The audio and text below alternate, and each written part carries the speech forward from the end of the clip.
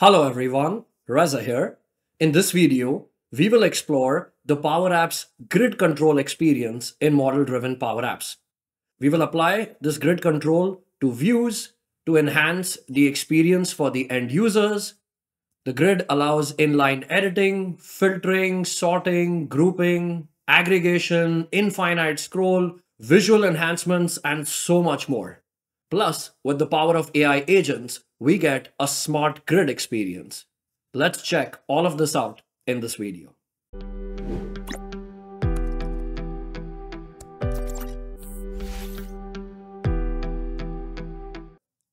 I have a model-driven Power App that's configured to show information from a table in Dataverse called projects. We are currently looking at a view called active projects that showcases data from the projects table.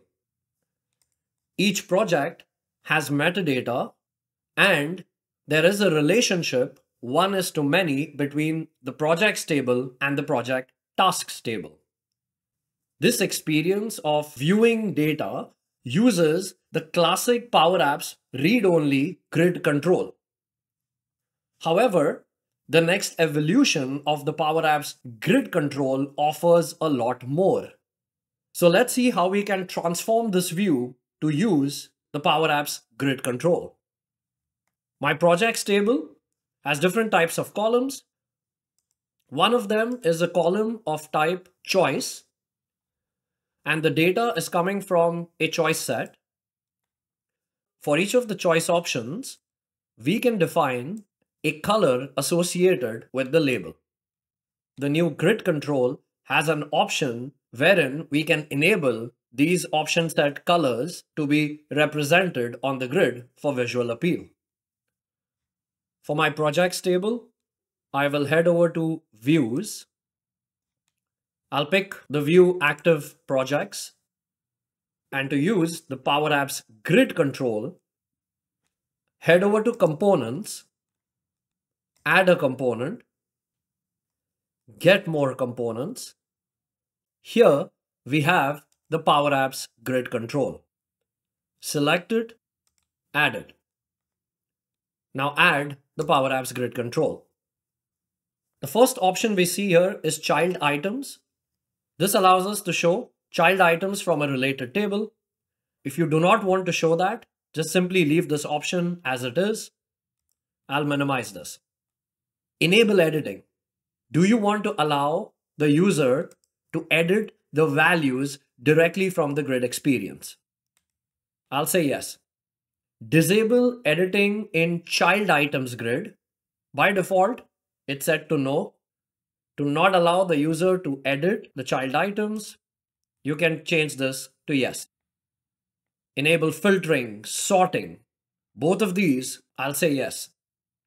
Enable grouping. Users can organize tabular data in interesting ways by grouping the data based on a single column. I'll turn this to yes. Enable aggregation. Users can surface meaningful insights from their data if this feature is enabled, so I'll turn it on. Allow column reordering. This allows the user to reorder the columns directly in the view. I'll say yes. Do you want to enable multi-selection? Yes. Allow range selection. This allows the user to simply copy data from the grid and paste it in other applications like Excel. Enable jump bar. This property can be used to display an alphabetical list at the bottom of views or subgrids. I'll set this to yes for now. Enable pagination. By default, this is off. It provides a modern data browsing experience, basically an infinite scroll experience for the user. Enable option set colors. The choice label colors that you define, that can be represented on the grid for visual appeal. Row status icons. This shows whether users see status icons as they are editing the grid. For example, they make a change, saving is in progress. Once the data is saved, the icon will change. reflow behavior. The grid is responsive by design. Reflow meaning, depending upon the real estate available on the screen, it will automatically change its behavior to a grid experience or a list experience. There are other customization options available as well. I would like to show this component on web, mobile, and tablet. I'll click Done. That's my grid control. I'll click Save. And I will go ahead and save and publish my view. Back to my model-driven Power App. I'll refresh.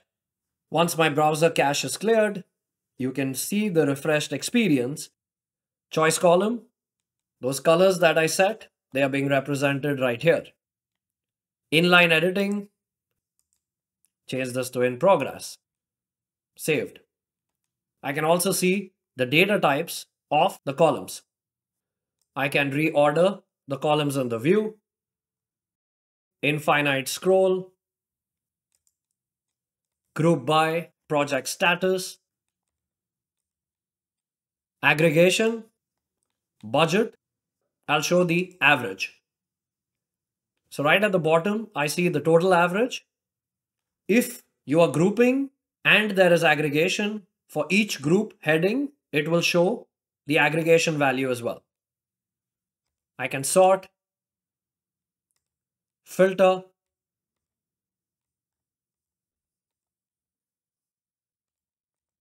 multi-select.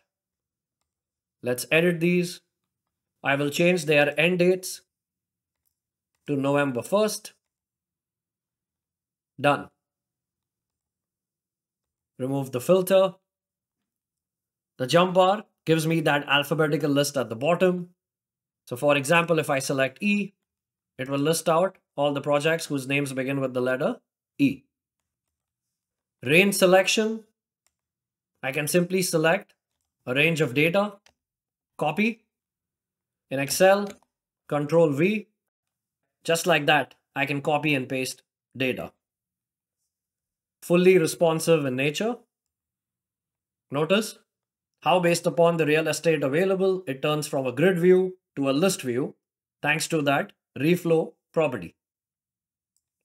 Now let's try and show the child items through my related table of project tasks.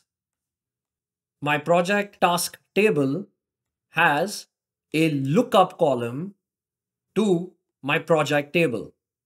This creates a many-to-one relationship. Many tasks are related to one project. My projects table view, active projects. Back to editing that view experience. Components, PowerApps Grid Control, Edit. Now, let's also set child items. Table, I'll pick project tasks. From that table, I'll pick the active project tasks view. Child items parent ID. What is the column in the project tasks table that is looking up to my projects table? And in my case, that lookup column is called project. That's the setup needed. I'll click Done, Save, Save and Publish. Back to my model-driven Power App. I'll clear my cache and refresh.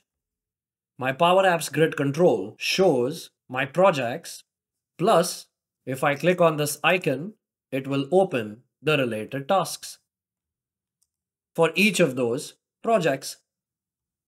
All the sorting, filtering, grouping, aggregation options still apply. Filter where the project status is in progress. Now it's only showing those projects that are in progress, and within them, it shows the related tasks for those projects. Smart Grid. As an administrator, if I head over to my environment settings and go to features, we have a feature called Natural Language Grid and View Search. I'll enable this for all users immediately. Now if I head over to my active projects view, I get this Copilot agent that allows me to filter my data in this view by simply describing what I need in natural language. If I select this, the Copilot agent gives me certain suggestions. Show me the projects where the start date is on or before 1/6/2025. If I select this, it goes and applies the filter to refine the data in the grid. I can see the exact filters the smart grid has applied. Now at this point, this is a view that Copilot just created temporarily. It is not yet saved. If you would like to save this, we need to ensure that we save this as a new view. I'll click Save, and this will create it as a personal view that I can select and see the data in action. Projects where project manager is Reza and status is completed and budget is less than 150K. Copilot springs into action, applies the filters. You can see the applied filters on the top. If I would like to remove certain filter criterias, I can easily remove them. If you enjoyed this video, then do like, comment, and subscribe to my YouTube channel. And thank you so much for watching.